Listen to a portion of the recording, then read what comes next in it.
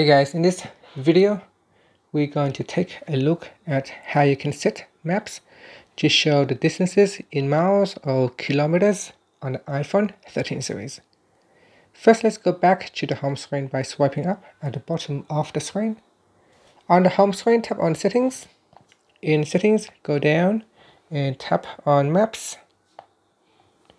Next, swipe up to go down and go down to the distances section.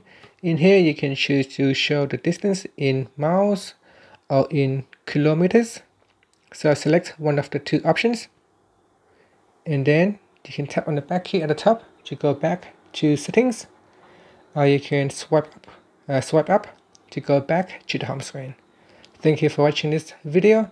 Please subscribe to my channel for more videos.